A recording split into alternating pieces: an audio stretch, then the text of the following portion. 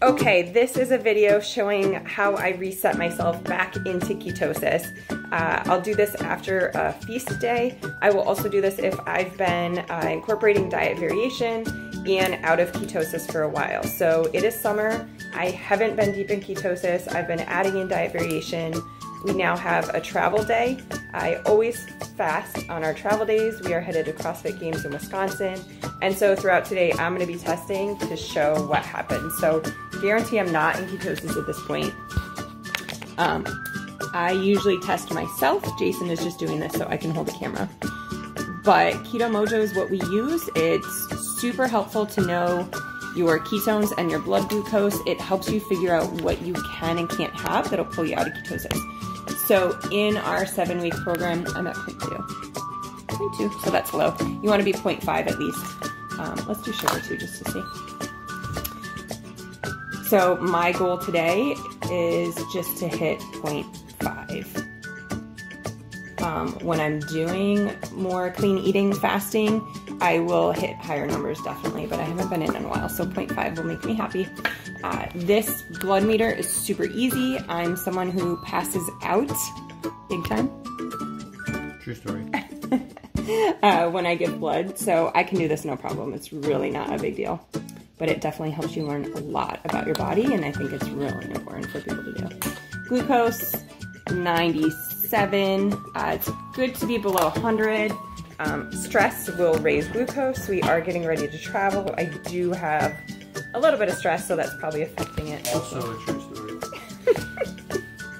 I'm a very good traveler. All right, so I will keep testing throughout the day and I'll show you guys.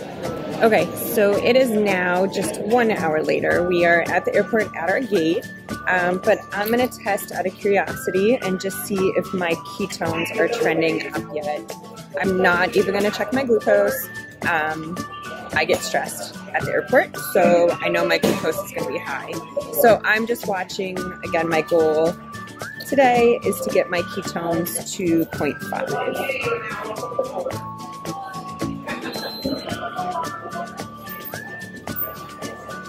So this again is just my way of resetting out of feasting, out of diet variation, out of getting back into ketosis low.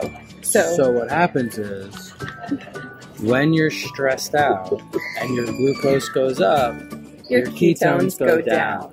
So case in point, I should probably not monitor my ketones when I'm going through security and when I'm at the gate. I feel outwardly calm actually. Okay, Jason wants me to check my glucose. But this is cool for you guys to see because anyone who's gonna use these strips, these are things that are important. So if people feel like they're eating clean, but their ketones are not going up the way they would expect, or if their glucose is spiking, cortisol, adrenaline, stress plays a huge role and really impacts this stuff. My glucose is 99, not too bad. Okay, so I will test at some point on the airplane and watch for my ketones to go a little bit higher. What I'm actually going to do is I'm going to have some fat that helps me get into ketosis. So I will get a black coffee and then I'll show you what I bring for travel. So I'll do almost like a fat fast. I love these. They're travel packs. I'm someone who gets into ketosis easier if I get fat in.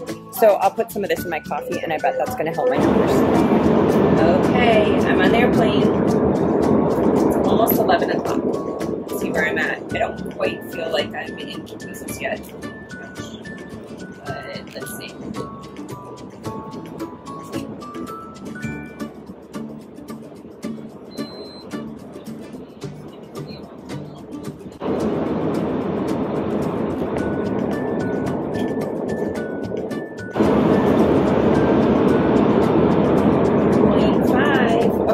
So I am. So it took me, I did have the brain napkin in my coffee, and then other than that, I've had water. So I'm now in ketosis. I'm going to keep testing though throughout the day to just see how. Okay, so it is now 1:45 East Coast time. We're in Wisconsin, so it's actually 12:45. I am in ketosis. I hit 0.5 on the airplane. I'll see what I am now, and that's probably the last time I'll test because I assume we're going to eat soon.